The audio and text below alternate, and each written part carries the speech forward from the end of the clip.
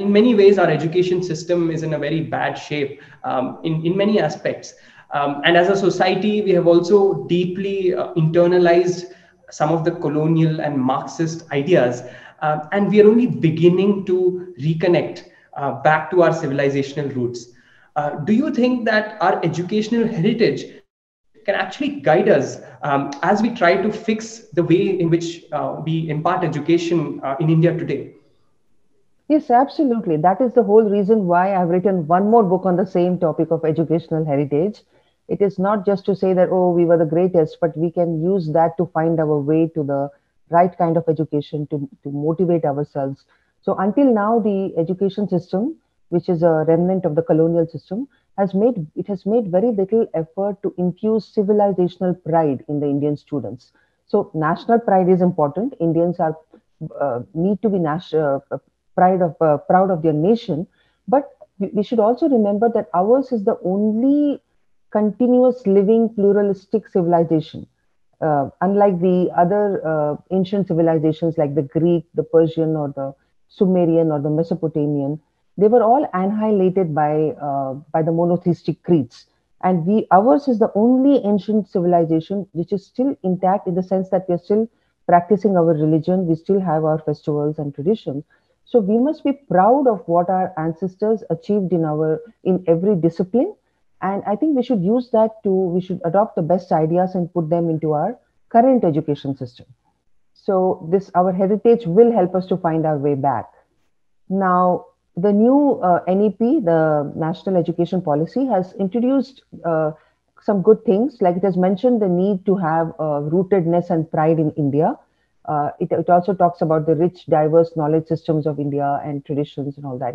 But I don't know how well it will be implemented. How is this civilizational rootedness going to be brought into every student? We need a completely fresh, multidisciplinary approach to history. All of the old assumptions about chronology, the European translations of our text, they need to be revised, they need to be revisited. We need new textbooks on history, social studies, literature, and our textbooks must present a holistic picture of the Indic civilization, which encompass the knowledge system, traditions, and culture. We need to see how the common people understand their own culture. We need those frameworks. I'm not saying exclude the outsiders framework completely. It is useful at some stage. We should know about it, but that's not the only thing which should be taught. If the only way history is taught is from the colonizer's gaze or the Marxist gaze, then you're excluding the core of knowledge and you are projecting the fringe as the core. So I would say we must introduce courses on the great books of India. Students should know what are the great books of India, like the Ramayana, Mahabharata, Bhagavad Gita, the principal Upanishad, Yoga Vasishta, Natya Shastra, the selected Sanskrit plays. They should know what are the great books of India, and they should know what is in them. So today, if you ask a student to give a summary of, do you know what is in Natya Shastra, they won't know, right? Most young Indians would struggle to reply if they are asked to summarize the significance of the Shastras or literary works. So we need courses to be taught on the history of Indian sciences also, apart from Shastras, the literary Shastras.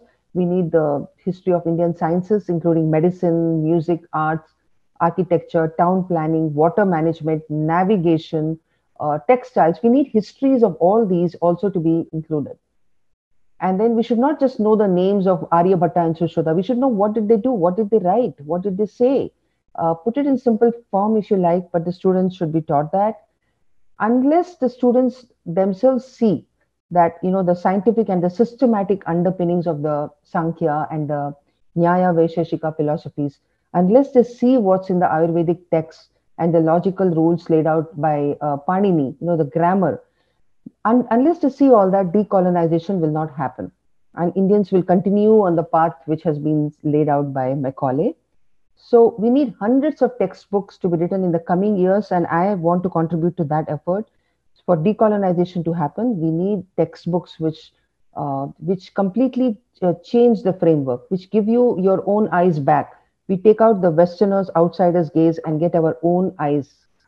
So that's what we need.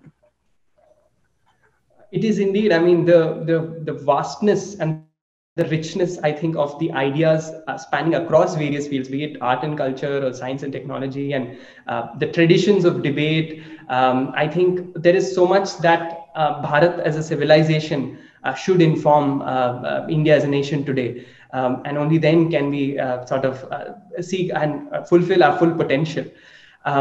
Thank you so much, Sahana ji, for a very brilliant and very inspiring ideas that you have shared with us and the insights that you have shared with us. And I'm sure our viewers have a lot to think about. There is so much we have to go back and read and understand about our civilization.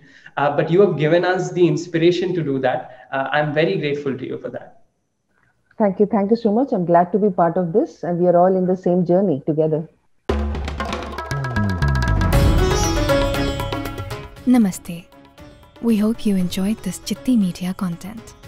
Please remember to subscribe to us and switch on the notifications for this channel.